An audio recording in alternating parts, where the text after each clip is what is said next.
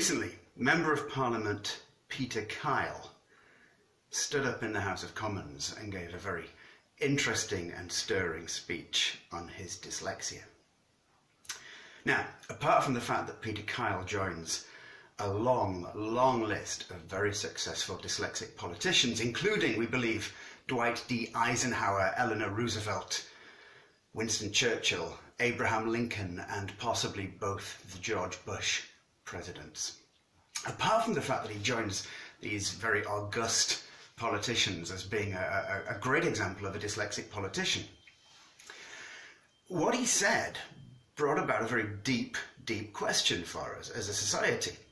He said at one point that at school he was assessed as being of a reading age when he was a teenager, of an 8-year-old. He was in the bottom 1 percentile of word recognition and the top 1 percentile of word association. Now, this is very interesting from a dyslexic point of view. What it shows is people with dyslexia tend to find that they're extremely good at some things and not so good at others, like everyone. And our school system still insists on grading us and judging us on a very narrow band of criteria.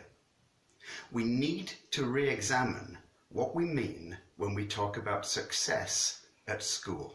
People like Peter Kyle, who says he has to work twice as hard for certain aspects of his job and yet still gets attacked by people on Twitter for making spelling mistakes. People like Peter Kyle are at the forefront, they're at the cutting edge of this battle we have for what it means to be successful. At school, you're successful if you can spell things correctly, if you can remember facts.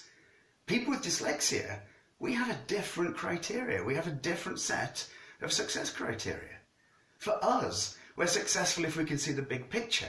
We're successful if we can make connections between one thing and another. We're successful when we can problem solve and communicate the solution that we found.